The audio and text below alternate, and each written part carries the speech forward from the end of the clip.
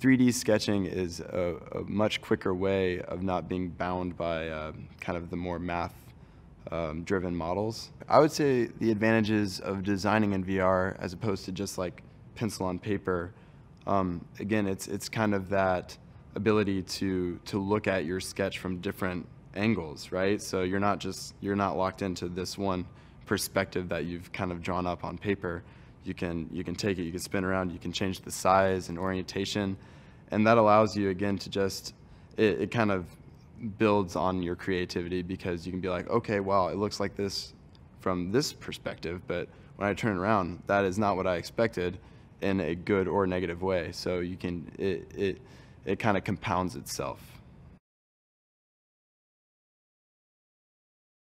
So what's cool about designing in VR in terms of your creativity is that you can live with your design for a little bit longer, right? So if you're just starting a sketch and you're noodling it, designers, we love to noodle, we love to play, we love to just to delete and start over.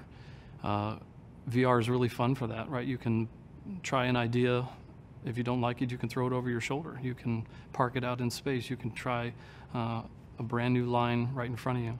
One of the big benefits of designing in VR in terms of user-centric and customer-centric design is we had a moment where we realized we can get ourselves into the mind and the body, a virtual body of our customer, right? So tracing ourselves into VR takes our physical self and puts it now into this virtual reality.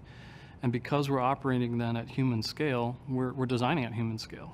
The vehicle is one-to-one, so everything you create is exactly where it ought to be, or where it should be, or where it can be. And you can try all kinds of different stuff. I mean, I've done examples where you just reach up and grab the mirror and move it where it should be, right? Because you can see exactly where it should be in space. As we go forward into this designing for mobility solutions, right, not necessarily automotive or even car-like, it becomes really key to be able to prototype the experiences that our customer is going to have. If they don't have a steering wheel in front of them, we're finding that they get kind of nervous, or it's strange to not have a steering wheel. So, you know, VR and Gravity Sketch and the fact that you can work at that one-to-one scale and the human scale allows you to prototype those experiences. And it's not just how you fit in the vehicle, it's how the vehicle interfaces with its environment, right? The city of the future.